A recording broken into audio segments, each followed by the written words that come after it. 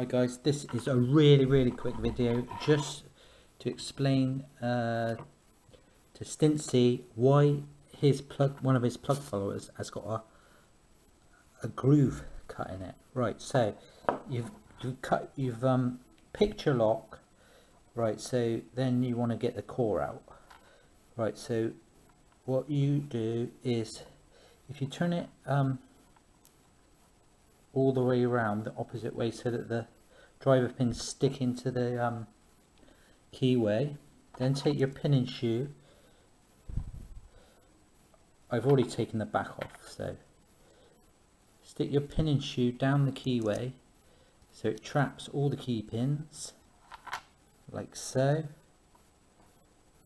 Make sure you get it right in the right place, otherwise when you push your follower through you can trap your springs and stuff. But if you do it this way, you shouldn't need shims and you shouldn't trap anything because the pin and shoe is now holding down the driver pins. Right, so then you take your follower, which has got, yours has got a plastic one, it's got a groove cut in it, yeah? Mine's just got a little groove cut the whole length of it. You push that in the back of the follower, yeah? And you push it so that it the groove goes over the top of the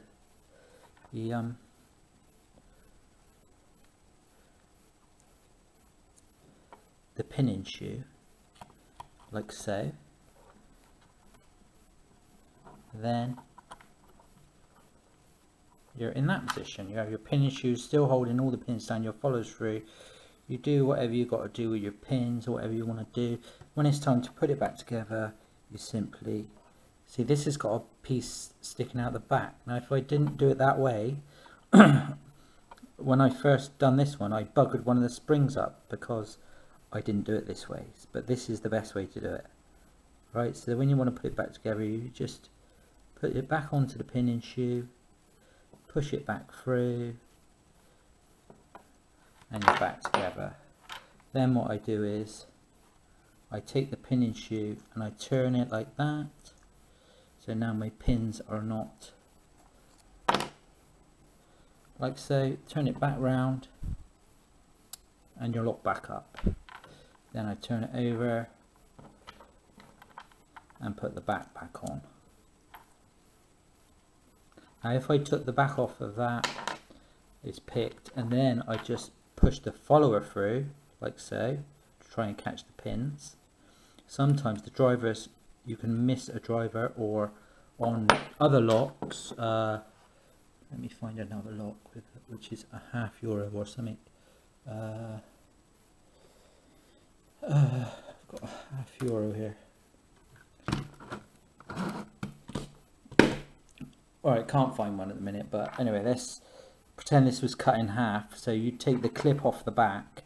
When you take the clip off, you get a canal. So when you push your follower in that canal, you have to hope that the driver pin doesn't fall in that canal.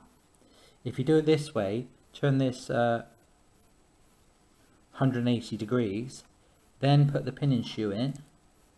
So you've turned it 180 degrees, then put the pin and shoe in. Your pin and shoe is already holding the things down. Then when you push this in, there's no way you can trap any springs because they're already held down. So I'm hoping now you understand why your follower has a groove in it. Hope that helped you, mate. And it was just an excuse for me to do another quick video. So yeah, hope that helps. See you later guys, bye.